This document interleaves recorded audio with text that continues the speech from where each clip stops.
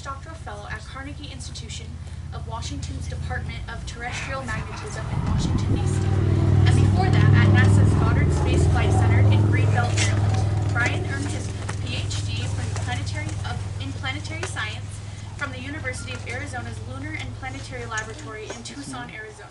He also does some planetary science fieldwork, notably on Death Valley's Racetrack, Playa, and on Terrestrial and Martian Dust Devils. Please welcome Brian Jackson with Astronomy before Galileo.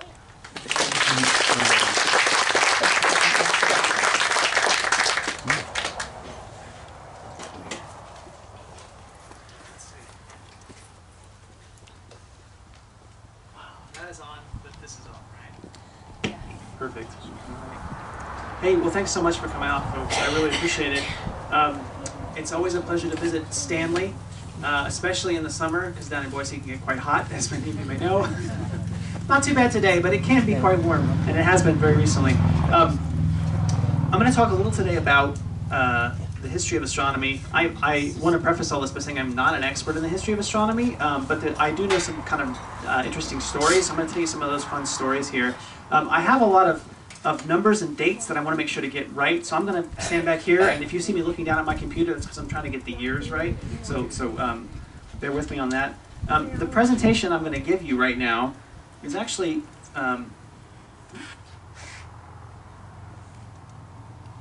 presentation I'm going to give you is actually live on my website, astrojack.com. So I'm an astronomer, my last name is Jackson, astrojack.com. I don't sell anything there, so that's what we're with that. But the presentation is actually posted there on the website. So if you see any videos or links that you want to follow up on, check out the website. And if tonight is not enough astronomy for you, Boise State has regular astronomy events every month. So on the first Friday of every month, we host an astronomy event where we'll host someone to give a lecture about some sort of astronomical research topic. And then if the weather is clear, we go up to the on-campus observatory and do stargazing. So if you have the first Friday of a month free and you're looking for like maybe a cheap date or something, this is the place to go. It's totally free. Open to the public. I've got some flyers actually over here on the table. Sarah was kind enough to let me put my flyers over there. So please join us. The first one of these for the fall is going to be September 6th. And I'm going to give that lecture, and I'm going to talk about our work on dust devils. So if you want to hear about dust devils on Mars, and Saturn's moon Titan, and maybe some dust devils on the Earth, come to that lecture.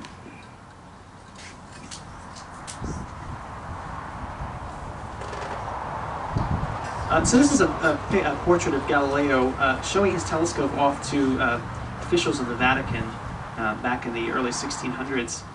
Galileo famously had this red beard. Pictures of him when he's older show him kind of gray, of course, but he actually was a redhead, so he had this kind of fiery red beard and hair. He was kind of a fiery personality on his own. He was the first scientist to take a telescope and actually point it up. The telescope was invented before 1608, and the first patent on the telescope was filed by this fellow Lippershey, who was a Dutch engineer, optical engineer. He filed this patent, but it's not clear that he invented the telescope, so we don't actually know exactly who invented the telescope. But once his patent was filed, word of the telescope's design kind of filtered throughout Europe.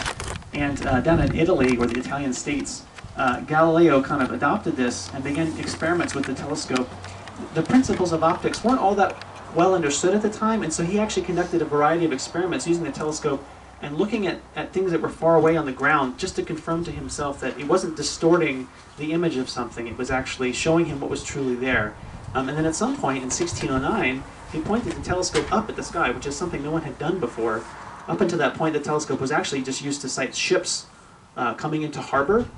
And you can imagine that if you were a merchant who'd invested in a ship, it was quite beneficial financially to know when a ship was coming in hours before anyone else knew the ship was coming in. And so folks actually used telescopes to track ships at sea initially. Galileo was the first to point it up. Oh, and another interesting fact about Galileo. As I said, the first patent on the telescope was filed in 1608 up in the Netherlands. Galileo adopted the telescope and kind of helped to popularize it. And he never exactly said that he invented it, but he kind of let people think that he had invented it. So if you've ever heard that Galileo invented the telescope, it's because he was trying to fool everyone into thinking that. And he, of course, Galileo's first observations were just fantastic, and they were just revolutionary. They changed our thinking about the universe. This is a sketch that he had drew, which was published in 1610, which shows Jupiter. That large circle in the middle of each of those panels is Jupiter, surrounded by 4 or sometimes 3 little dots. Okay, that's Jupiter and its largest 4 satellites, Io, Europa, Callisto, and Ganymede. Those satellites clearly orbited Jupiter, and that was a revelation because at the time Galileo was doing his work, everyone thought that the Sun and all the planets orbited the Earth. But this was clear evidence that there was something that was not orbiting the Earth. These satellites clearly orbited Jupiter. And so this is one of the key pieces of evidence that established what we now refer to as the heliocentric theory for the solar system, and I'll come back to that later. But these observations were really revolutionary. There was one other thing I was going to tell you. Oh, yes. So Galileo was an astronomer in a time that there was no public funding for astronomy. There wasn't like he could apply to the National Science Foundation in Italy and ask for a grant. So the way he funded his research was through wealthy patrons. And one family that was particularly helpful to him was the Medici family in Venice. And so he named these satellites, when he discovered them, he named them the Medicean stars initially. So the Galilean satellites, as we refer to them now, were originally called the Medicean stars. And then everyone decided decades later, no, that's ridiculous. We're going to call him Galilean because he was the one who had discovered them. And so before Galileo pointed his telescope at the sky, of course, people had been doing astronomy for a long time. Thousands of years people had been doing astronomy, but they had been doing naked eye astronomy. So they'd been looking at the night sky and just using their eyes to see what they could. And so they'd actually learned quite a lot. And I'm going to talk about the astronomy we understood before Galileo came along. But it's important to understand why pointing a telescope at the night sky was a revolutionary thing. And in order to understand that, it helps to know exactly what a telescope does. So I'm a physics professor, and so of course I'm apt to wander into physics lectures, but I promise this will not be a physics lecture. So this cartoon shows you kind of the basic design for a telescope. So a telescope usually has a big lens at the front of the telescope, and then light comes in through a tube. That's called the optical tube assembly.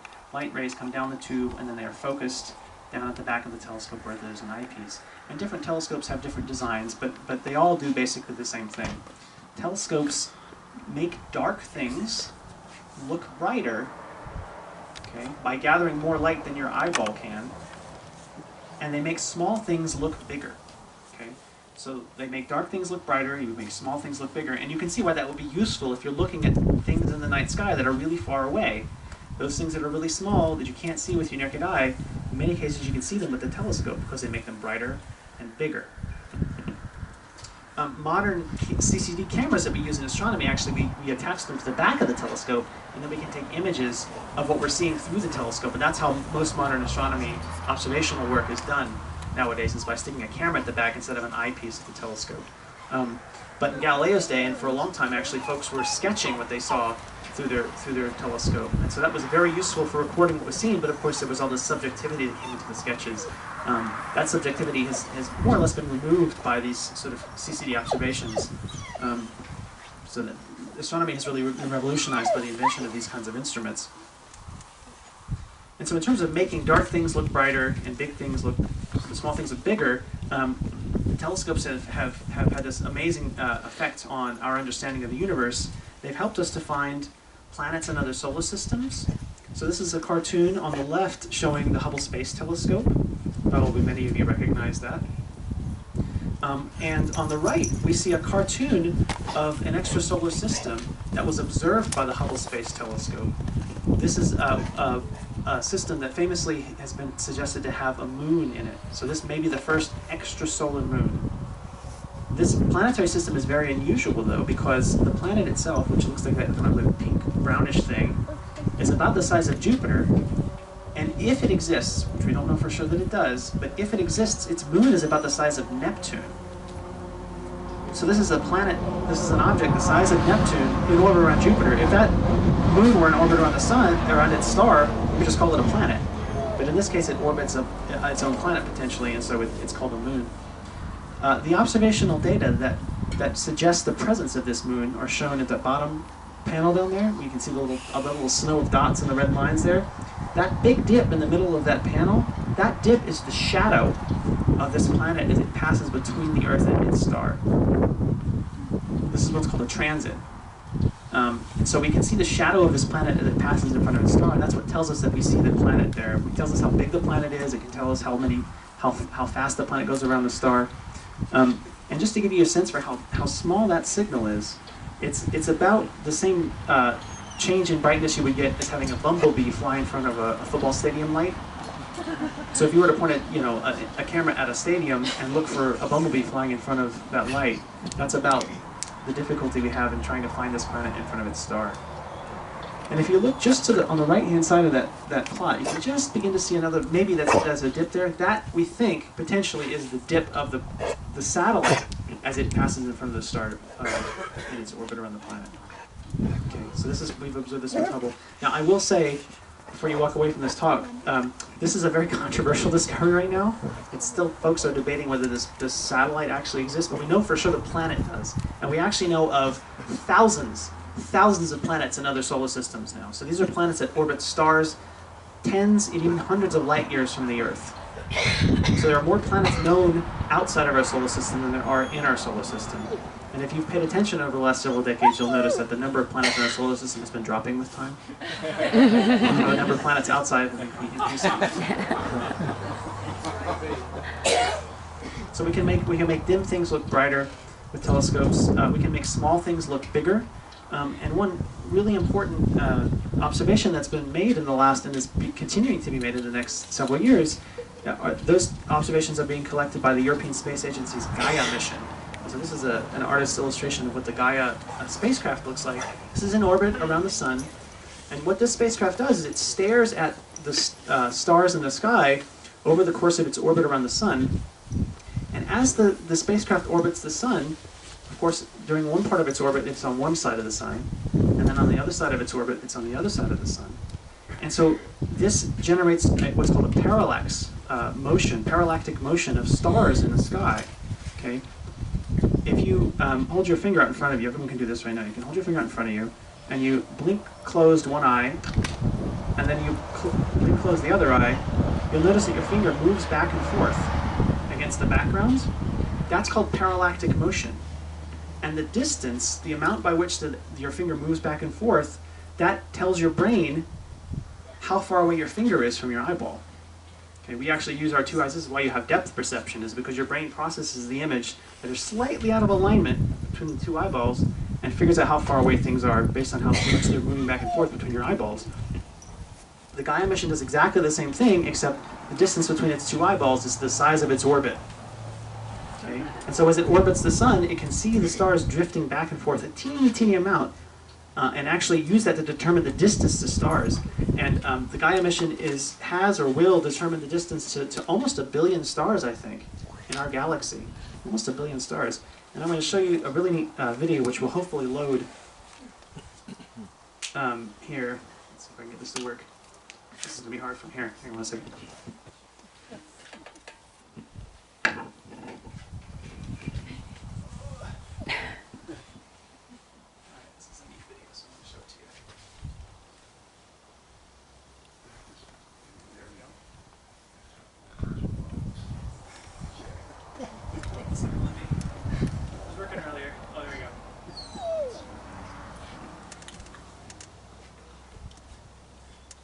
So what you're seeing here is, in a very blurry form, which hopefully will clear up in a second, you're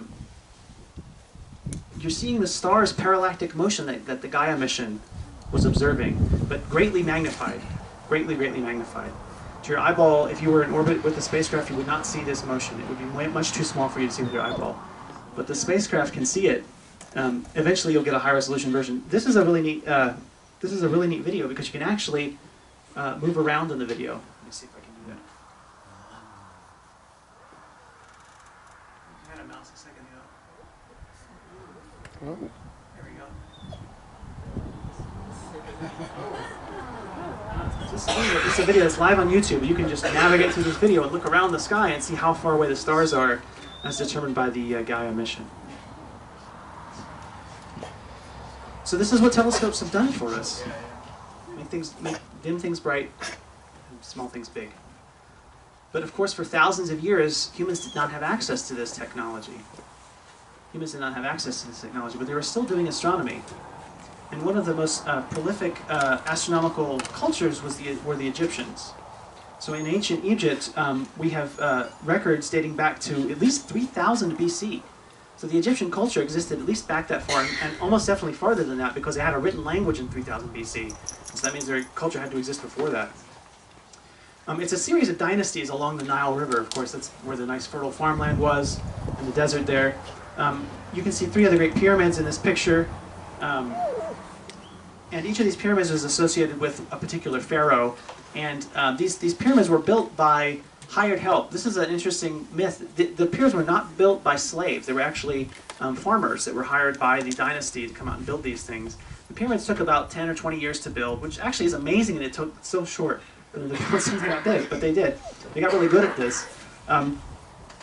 The pyramids were the tombs for the rulers, of course, and the sides of the pyramids very nearly face the cardinal directions. And this was really important in the religion of the Egyptians, that they do this because of all the stuff that the pharaoh was going to have to do in the afterlife. The sides of the pyramids very nearly face the cardinal directions. And they face the cardinal directions to within 1 degree. 1 degree, that's a really tiny, I mean, your finger held out from the distance of your hand, that's a little bit more than a degree. So you can imagine building an enormous structure like this to a precision of 1 degree and less. That's an amazing achievement. But the pyramids are not exactly aligned to the cardinal directions. They're offset by a little bit, depending on which pyramid you're looking at. The orientation appears to drift by about ½ a degree per century. So we know that the pyramids were built, we know the order in which the pyramids were built based on the texts inside of them, because different pyramids will refer back to previous rulers. So you can figure out the order in which the pyramids were built, and you see that if you make a plot of the order in which they're built, that their orientation sort of drifts slowly over the course of the centuries. So this is a bit of a puzzle. Why would that happen? They could get it to within 1 degree, but then they got it wrong every 10, 20 years. What was happening was the Earth was drifting. So there's an effect on the rotation axis of the Earth called precession. And we actually see this effect in tops. There's a cartoon showing a top. You get a top spinning. You'll notice that the tip of the top will actually rotate around like this. And the reason that tops do that is because the gravity of the Earth actually tugs on them and induces a torque that spins them around. The Earth, of course, is subject to this gravity from the sun and the moon. This causes the Earth's axis to drift as well. The drift of the axis for the Earth takes place over the course of 26,000 years, so it's very slow. But if you're building pyramids over hundreds of years, you're going to start to notice it. It will start to affect your architecture. And so we can actually work out the dates, the approximate dates at which different pyramids were built, based on the orientation that we see, because we can work back to where the polar axis of the Earth was pointing at a certain time, and figure out when the polar axis is pointed in the right direction to explain the pyramid's orientation that we see. And just to show you what that looks like, here's a map showing the circle of precession that the Earth makes over the course of 26,000 years. So, you know, it's just about the year 2000, and so the polar axis of the Earth points just about there, very close to Polaris, the North Star. Okay, so we're lucky right now that the Earth's north polar axis actually points very close to a bright star in the sky. But that's not always true. You can see that thousands of years ago, the Egyptians were building their pyramids. There was no star close to the North Pole, no bright star close to the North Pole, and so it was difficult for them to determine north. They didn't have a star to point to. Okay? But they were clearly building their pyramids to pretty high precision. So how were they doing that? They actually used, we don't know for sure, but this is what we think they did, was that they would hang a very long plumb line on a scaffold, so they knew which direction was exactly down. And they would wait for different stars rotating in the sky to transit that plumb line. Okay? And when you had the right set of stars that transited that plumb line, so pointing straight down toward the center of the Earth, they knew that that direction was north. But of course, this is going to drift over the years as the precession of the Earth moves the rotation axis. Okay. And so again, Egyptians, even without telescopes, were doing very, very precise astronomy, and they had this astronomy was very important for their religious ceremonies and their religious beliefs. Now, a lot of Egyptian astronomy was later adopted by the Babylonians, and there was some overlap, I think, here. Excuse me, the Babylonians came way before the Egyptians. There was some overlap, I should say. The Babylonians also did very highly precise astronomy, observational astronomy. They made these pegboards. One of them is shown over there, where they would keep track of different dates of the year. They'd move this peg from one slot to the next. And next to each of these little peg holes, there would be a description of what was supposed to happen on that date. The Babylonians kept these really, over the course of centuries, they kept these very, very meticulous records of what was going on in the night sky on a particular date and what happened on the Earth. So for instance, they'd say, oh, the king died when Mars was in retrograde near Orion. And so therefore, whenever Mars goes into retrograde near Orion, the king better be careful, because he might be in danger. And they would use these records going back hundreds of years to warn the king, to basically tell the royalty what things to worry about, when a war was going to come, when famine was going to come. They had no understanding of the causation between these things, right? They just had these long records and highly, highly precise observations of where stars and planets were in the night sky over hundreds of years, but they didn't know what caused any of that. And interestingly, the Babylonians and the Egyptians, they didn't care what caused any of that. They were not interested in sort of natural, even supernatural causation explanations for these phenomena. They just made records and kept very careful track of these things, but they weren't interested in why things were happening the way they were. Eventually, a lot of this astronomy, these records, came into possession of the ancient Greeks, and they began to explore all this Egyptian and Babylonian astronomy. A lot of this spread throughout the Greek islands and the Mediterranean there. But the Greeks started to become interested in naturalistic explanations for these phenomena. They wanted to know not just what was going to happen, but why it was happening. And of course, modern science didn't exist at the time, so they didn't have the sort of very strong philosophical basis for doing scientific predictions. But they could notice phenomena, they could reason, they did a lot of talking in Greece. And at some point, they began to sort of mechanize the celestial motion. Because if you watch the night sky for long enough, you'll notice these regular motions of the night sky. And so they began to sort of categorize and systematize these motions. This is a depiction of one idea the Greeks had about the cosmology of the universe and the construction of things. So at the bottom of this picture, we have the Earth. That's where we are, at the very bottom of everything. Above that, we have the layer of fire. So this is the Aristotelian element fire. The Greeks believed that the universe was made out of 5 different elements, right? There was fire, there was earth, there was water, and there was air. And then there was a 5th element that made up the heavens. And those layers corresponding to the heavens are the layers above the fire layer. Okay? And as you go up in the different layers, you'll see the stars and the planets. And at the very top is the heavens where the gods are. Okay? And so they began to sort of construct these kind of layered cosmologies about where different features in the sky lived. All of this sort of systemization of celestial motions culminated in what's called the geocentric model for the solar system. And so this geocentric model basically posits that the sun and all the planets are in orbit around the Earth, circling the Earth. And who wouldn't think that, right? If you watch the night sky, everything's moving around in circles. You don't feel like you're moving, right? So it's very natural to assume that everything's moving around the Earth. And so this geocentric model, so that means geo means Earth, centric means center, so the Earth at the center, originated between sort of 300 and 200 BC. We don't actually know exactly where it came from or who put it together. It probably developed over the course of many decades, people connecting up different observations. And it made some very helpful predictions. It turns out that you can actually do a really good job of predicting the positions of planets and stars in the sky by assuming that they circle the Earth.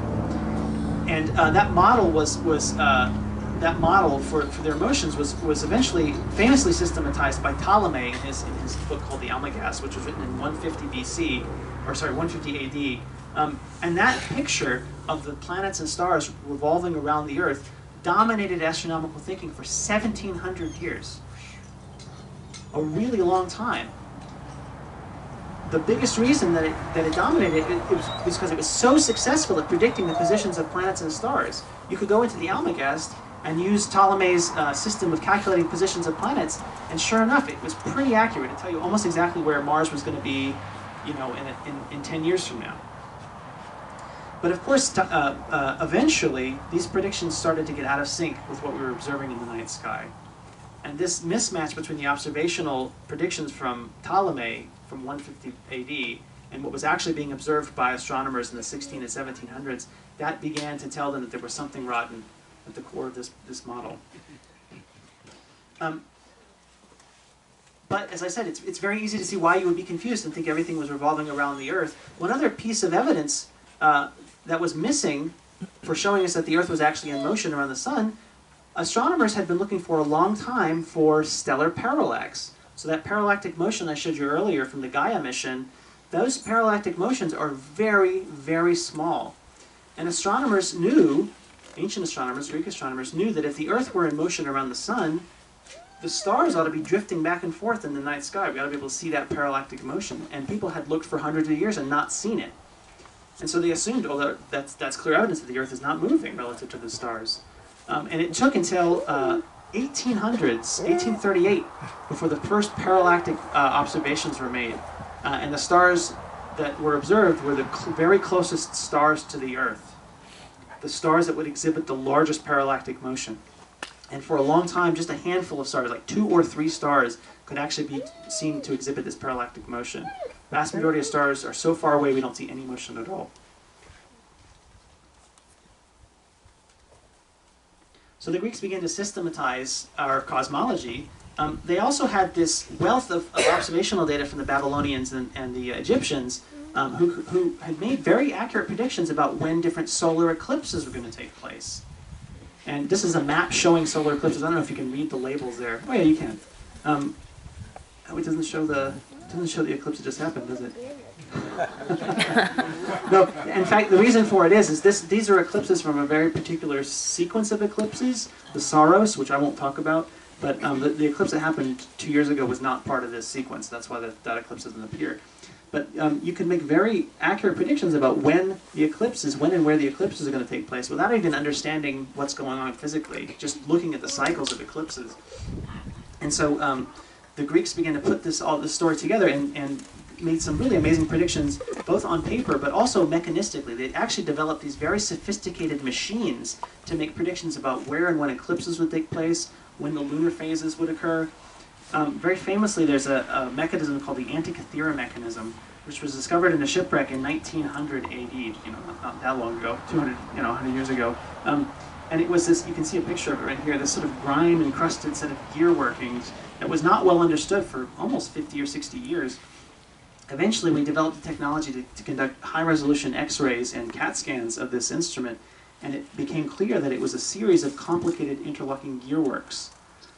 And so over the course of a few decades, folks who study ancient astronomy and ancient machines were able to piece together that this was actually an ancient planetarium. That you could wind the mechanism on one side and see motions of the planets and the stars over the course of many, many decades. This is actually used as a teaching tool to teach students how the stars and the planets move through the sky.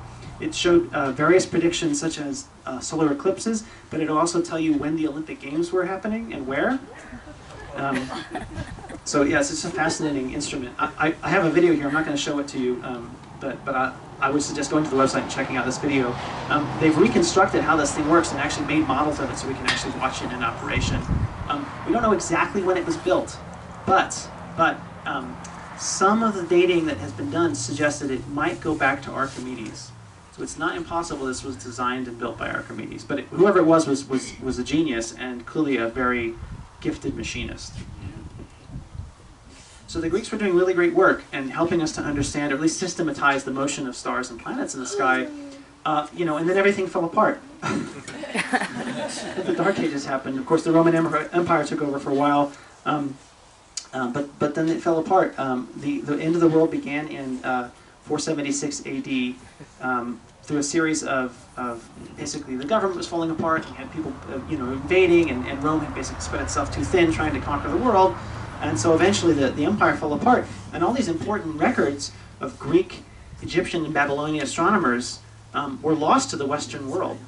What happened to them? A lot of them made their way into the Muslim world. So they made their way into the Middle East. So these records were actually picked up by Muslim scholars for centuries. And so the Islamic scholars actually of this time, just after the fall of Rome, they saved all this astronomical work and actually built on it, began to build on it more and make more detailed predictions and more observations, but no significant progress was made in astronomy during the Dark Ages. During these Dark Ages, really what people were doing was copying down the manuscripts over and over and over. And if you wanted to be a scientist, or at the time you would refer to as a natural philosopher, what you did was copy these predictions over and over and over. They weren't doing new work; they were just copying these predictions. But there was light at the end of the tunnel. Eventually, the Black Death came, swept through Europe. There was some bad things that happened, of course, too.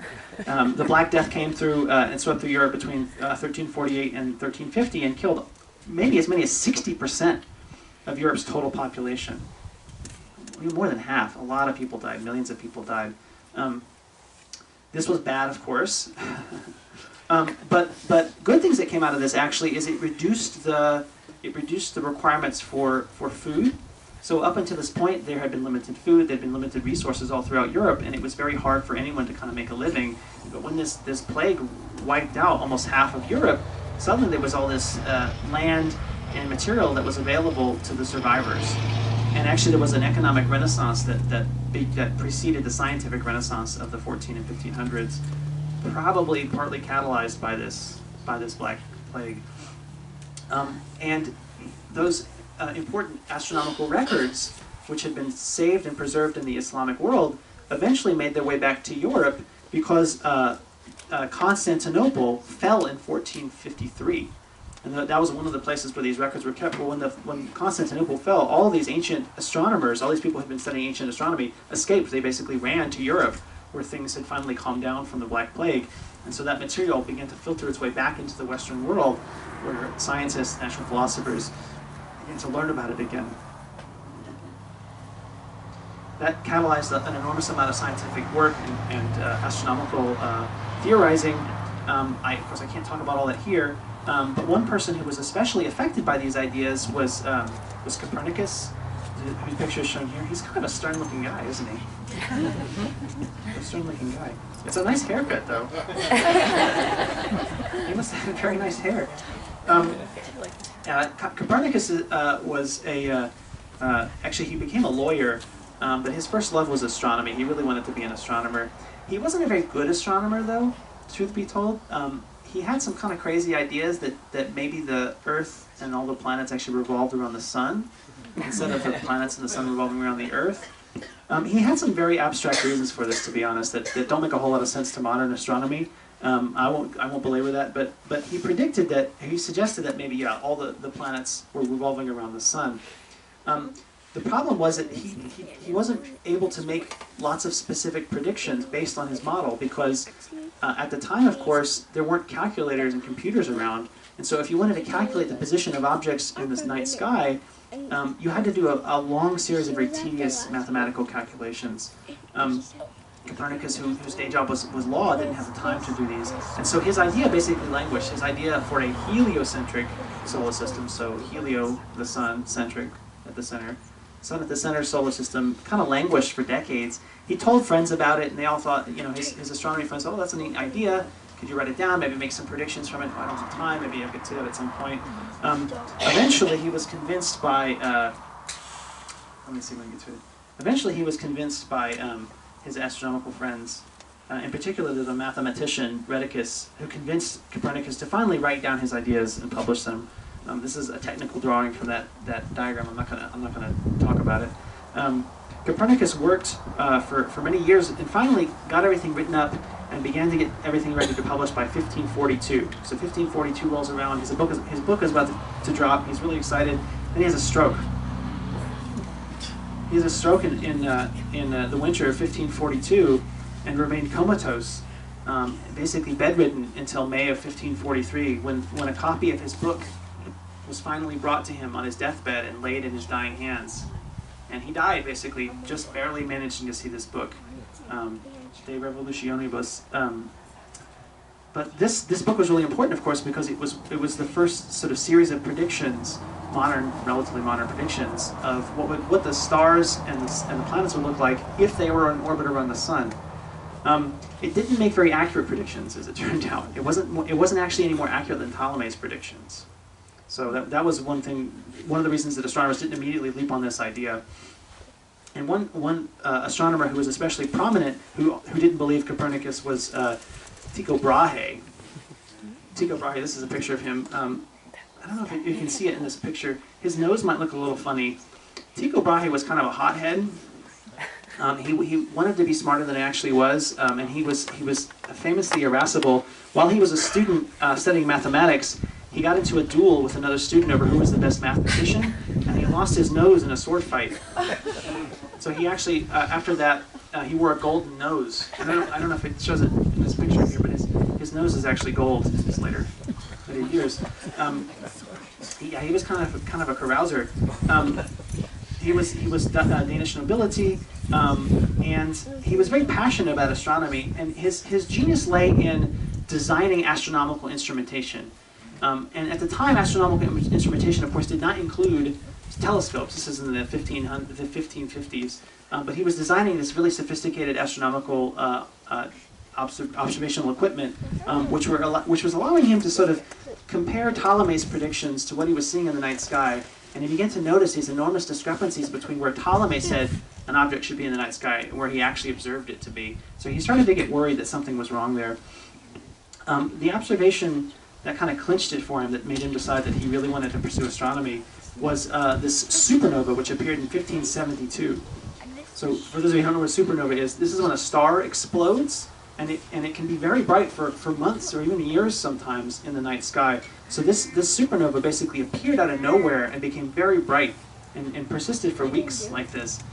Of course, Ptolemy and the ancient Greek astronomers had said that the heavens were unchanging and static, perfect. And so the fact that this star appeared out of nowhere really challenged that idea, and so Copernicus decided he wanted to pursue astronomy at that point. He built this observatory, which was actually quite modern, and this is a really neat sketch of it you can see here. And he had all these laboratories underneath it on an island in Danish Sound. He named this observatory Uraniborg.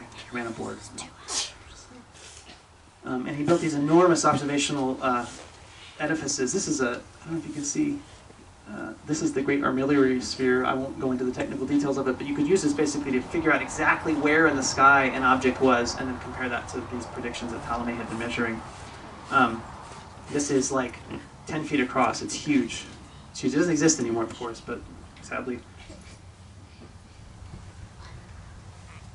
Brahe had his own ideas about the way the solar system was constructed. He suggested, in fact, that, okay, yeah, all the objects don't move around the Earth.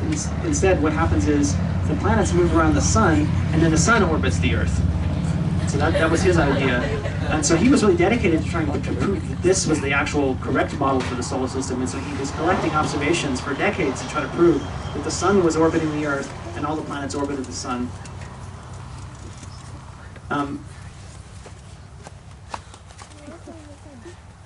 He made a series of observations of comets, and he actually was able to measure parallaxes for comets and decide that these comets were actually coming in very close to the sun and heading out past the sun.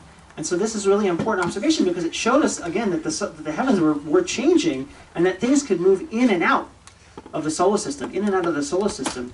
And that didn't make any sense in terms of Ptolemy's model, who predicted that everything was sort of fixed and featureless. This directly challenged that idea.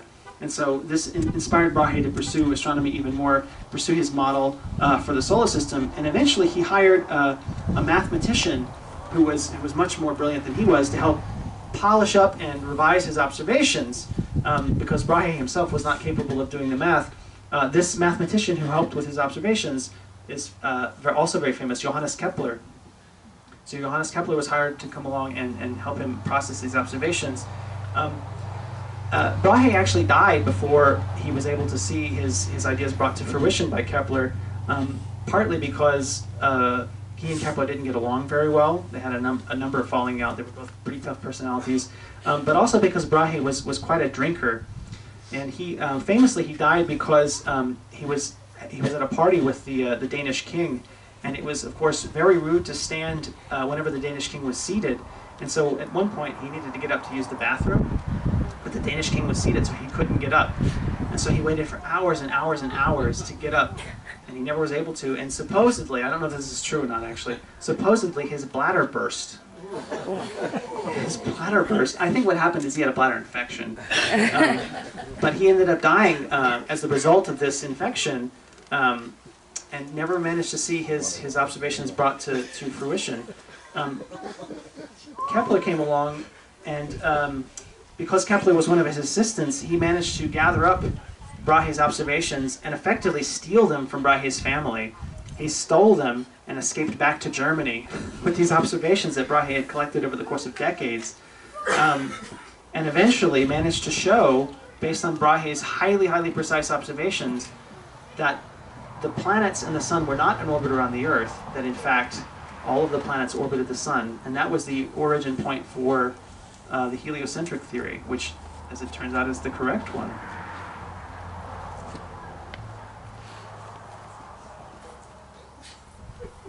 Kepler's work was published in 1609, and he devised these two laws of planetary motion, which describe exactly how planets moved around in their orbits through the solar system. We still use these laws today. We use Kepler's laws for planetary motion today in modern astronomy. 400 years later. The very next year, after Kepler published his laws for planetary motion, based on these naked eye observations from Brahe and others, the very next year is when Galileo pointed his telescope at the night sky for the first time and saw Jupiter's moons. And so we knew that Kepler was right. And so we kind of come full circle here. This is a picture. This is the Hubble Ultra Deep Field. I don't know if you've ever seen this before. This is made by the Hubble spacecraft staring at a patch of the sky about the size of the moon for hours and hours and hours. Every single one of those blobs, that's not a star. Each one of those blobs is a galaxy, billions of light years from the Earth. And so this story, from the Egyptians to the Babylonians to the Greeks, really culminates in an observation like this, which we can only make as a result of that long series of efforts by ancient astronomers and modern astronomers. And with that, I'll be happy to stop and take any questions. Thank you.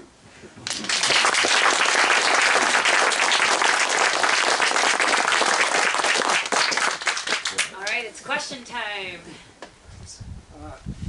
I'm intrigued by what you've said, but wonder if we're missing hearing about the Mayans, the Chinese, and the Japanese. Yes, please do not come away from this talk with the impression that no one else except Europeans were doing astronomy.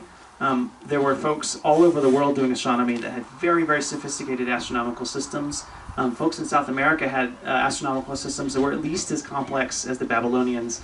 The Japanese had some astronomy, but interestingly, it wasn't as sophisticated as in other parts of the world. A lot of Eastern Asia had adopted Chinese astronomy, including the Japanese, the Koreans. And so there's an interesting story to tell there. I should actually bring my wife, because she is Japanese. She knows a lot of that history.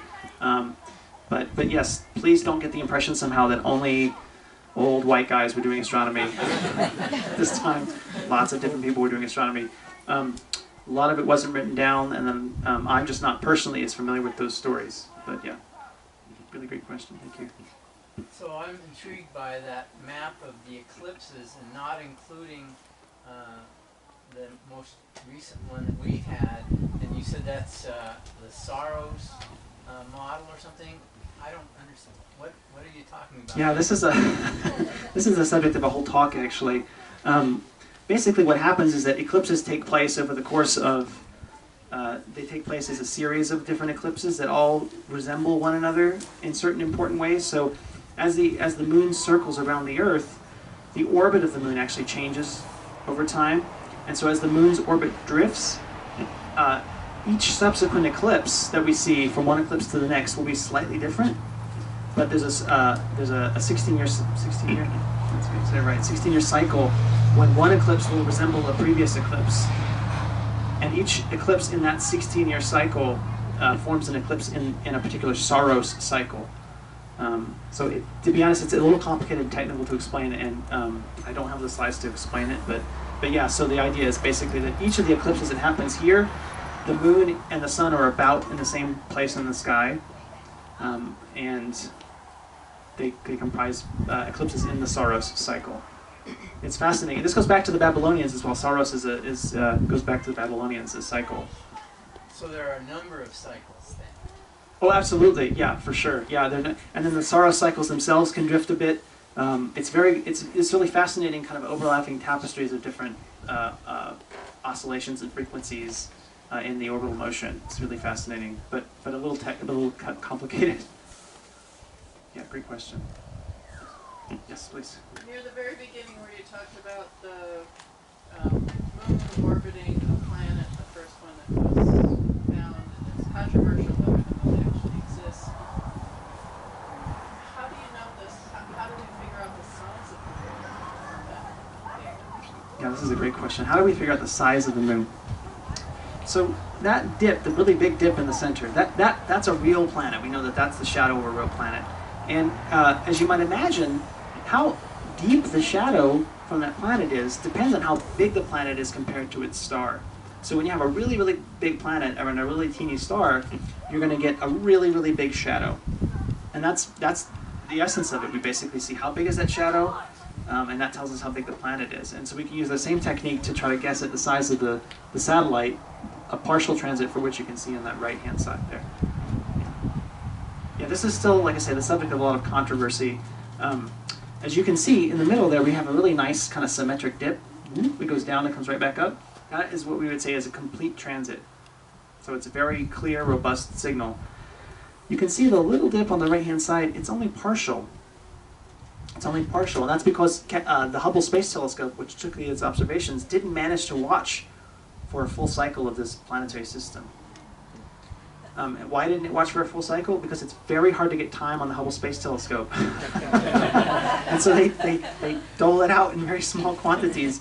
And the astronomers who made this observation didn't know exactly when the planet and the satellite might pass in front of the star. So they made their best guess. They were off by a little bit. So they're trying to get more data now. Yes? And when did you say that observation was made? Oh, somebody was going to ask me this. Oh, sorry.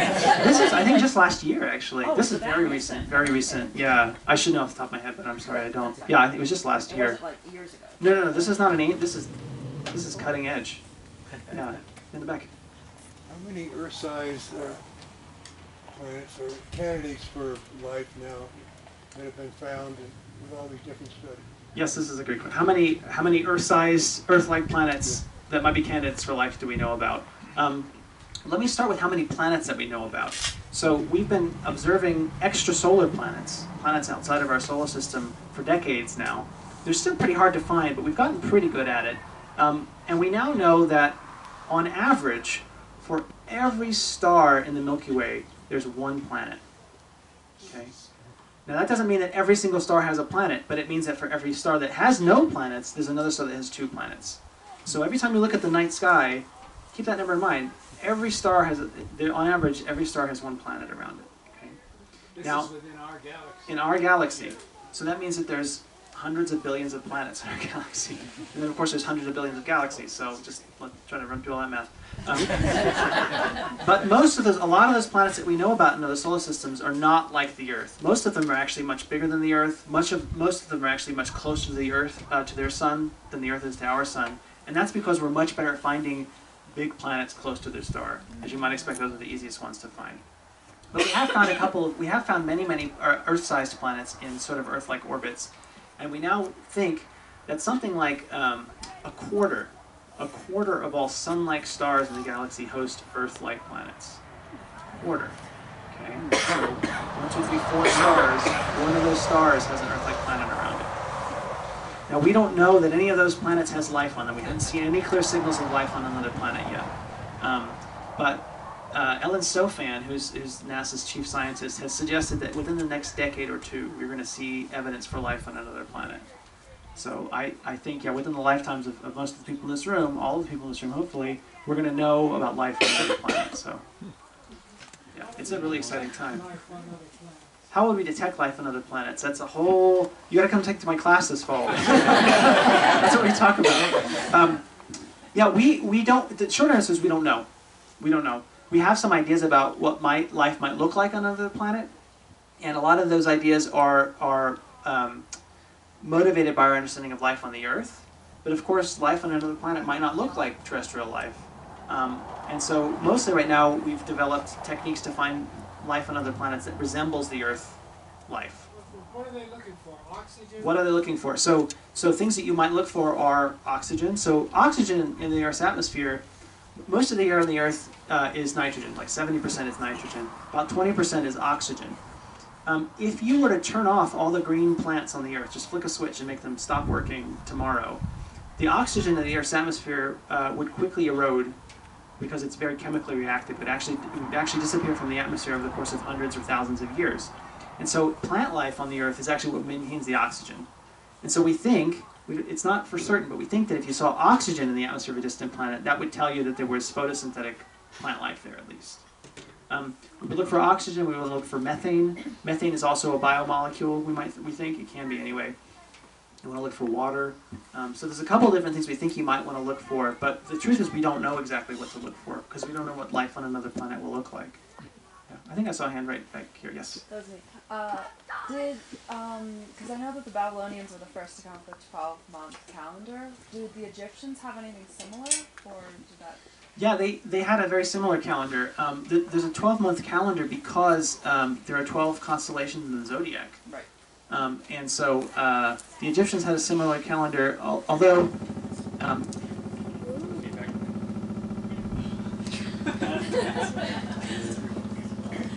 Signal from another planet.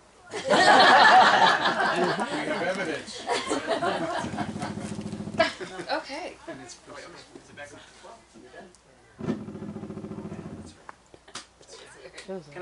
Can I just shout? Is that good enough?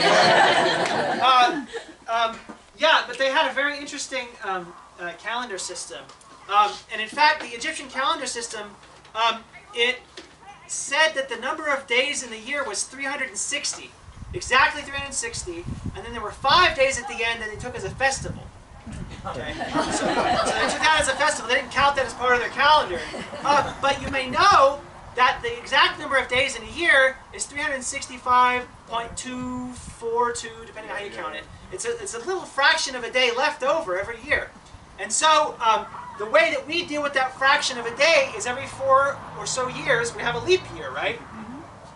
The Egyptians didn't care about that. They didn't incorporate leap years. And so what would happen is that their months would actually drift over the course of the decades. And so during one span of time, January would be a winter month, and then many, many years later, January would be a summer month. They just didn't care about that. That didn't bother them at all. Eventually, of course, the Greeks, they decided they wanted to have months line up with seasons, and so they began to incorporate more sophisticated calendars. Eventually, the Catholic Church developed the Gregorian calendar that we use today, which incorporates a leap year. Okay, so do you know the rule about when a leap year is? Okay. Divisible by 4, but... Yeah, so there's a leap year in a year if that year is divisible by 4, unless it's divisible by 100, in which case there's not a leap year, unless it's also divisible by 400, in which case there is a leap year. And so this system allows us to keep our calendars and our months and our years synced up over the course of thousands of years, which is really important if you're the Catholic Church and you always want to celebrate Easter in the spring and not the winter, right? This calendar, though, is slowly getting out of sync with the day because it turns out that the moon is slowing the rotation of the Earth just a little bit, a few milliseconds every year. But over the course of centuries, thousands and thousands of years, our calendar will again drift out of sync with the days. And so we actually incorporate what's called a leap second every so often. So there's a leap second that we incorporate every so often to account for the fact that the days are actually slowing down. The days are slowing down. Now, I read something on the internet last week with respect to the acceleration of the universe and described as a crisis, that the Hubble constant prediction is actually that the universe is accelerating faster than what they predicted. So the question is about the acceleration of the universe. You may know that all the galaxies in the universe, almost all of them, are actually moving apart from one another. So they're moving away from one another at very, very high rates of speed. And the farther a galaxy is away from our galaxy, the faster it's moving away from our galaxy. Okay? So the whole universe is expanding. And it turns out that that expansion is not just constant that way. It's not just that galaxies farther away from us are moving faster away. There's actually an acceleration of that motion. That acceleration is driven by something called dark energy. We have no idea what dark energy is. We don't know.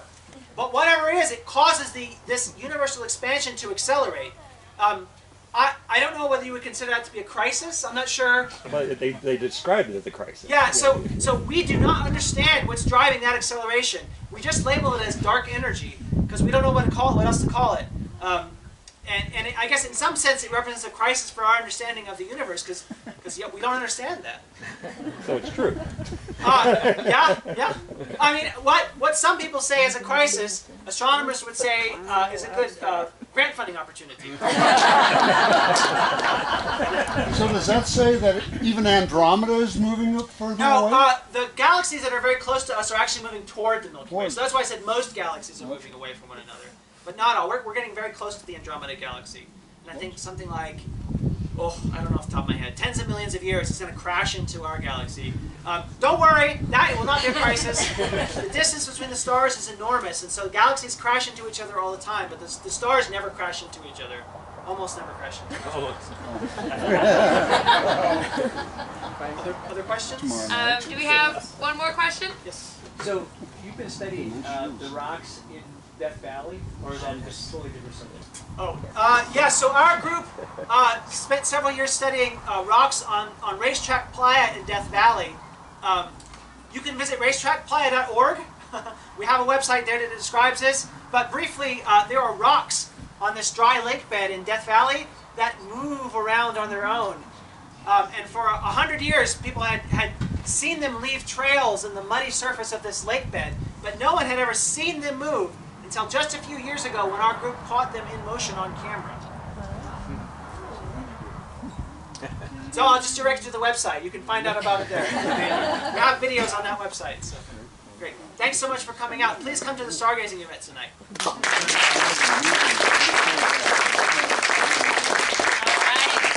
Thank you all so much for coming out this evening.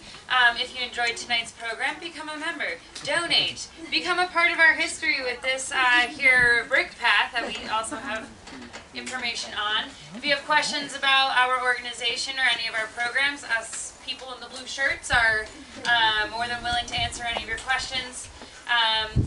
Thank you so much. Come to the Sky Party tonight. Next week we're going to have Russ Thoreau talk about, his title is Born to be Wild. It's about the Chinook salmon in our salmon river right here behind you guys. And then on Saturday we'll have the Salmon Festival from 11 to 6, right where you guys are sitting again. You could even sleep here. Just kidding. Please don't sleep here. Thank you all so much for coming out tonight, and have a wonderful day. And Sarah, is that at the park? The stargazing at the park? Yep, it's at the park. 9:30. 9:30. We'll be there closer to 9. Hello again. Yeah. Well, at least tonight is until the end. I don't know. It shouldn't. This takes like 4 hours, which is always too bad. We're going to try. We have a dinner reservation in 50 minutes. And then generally, You get that? should be done relatively Yeah, the thing may actually be.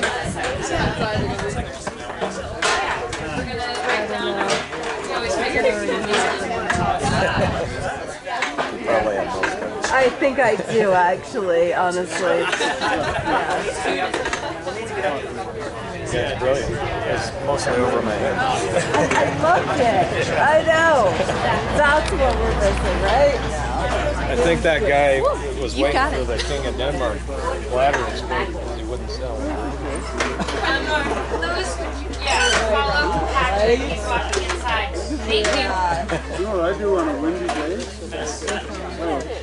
Another bucket and rope along my tripod. Put rocks in it. It doesn't move at all. No, isn't that nice? That's carbon. They go approximately in this direction before. Because I can see the sunrise and the sunset. They can do it.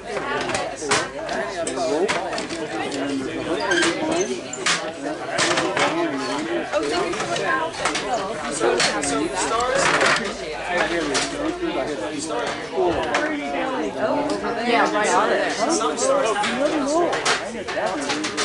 as they revolve around the North Pole. You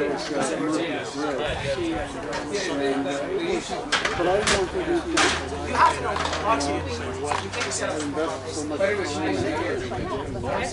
have to know but remember they're trying to make this They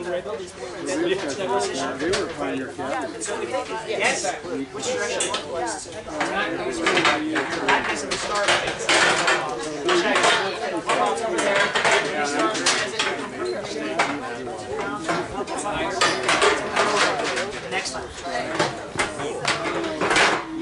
The guy with the contract. Oh yeah.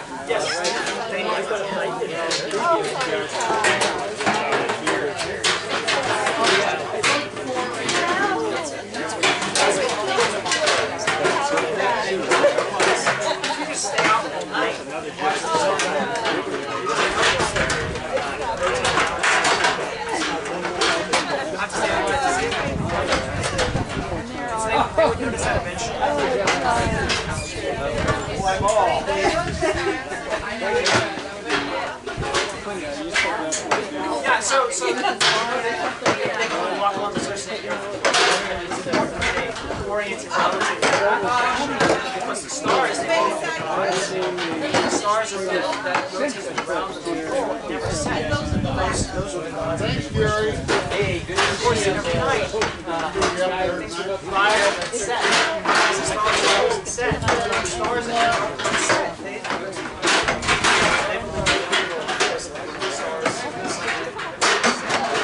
Eventually, the pharaoh will have to go to the underworld after he dies.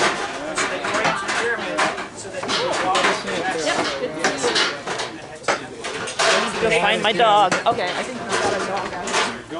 So that's what they do. No, it's a great question. It took me a while to figure out when I was in the States. But I have a lot of time. I have a lot of time to think about these things.